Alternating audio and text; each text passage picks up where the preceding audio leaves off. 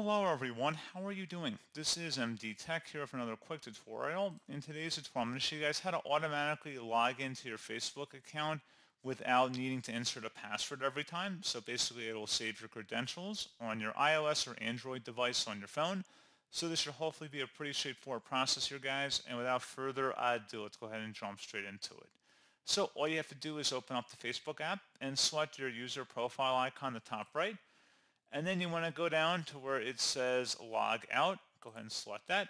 Save your login info. We'll save your login info for your account, so you won't need to enter next time you log in. Select save, and then it will save that. And if we choose to log out, and then if we select our account, it should automatically sign us back in. So pretty straightforward process, guys, on that. And as always, thank you for watching. I do hope that I was able to help you out, and I do look forward to catching you all in the next tutorial. Goodbye.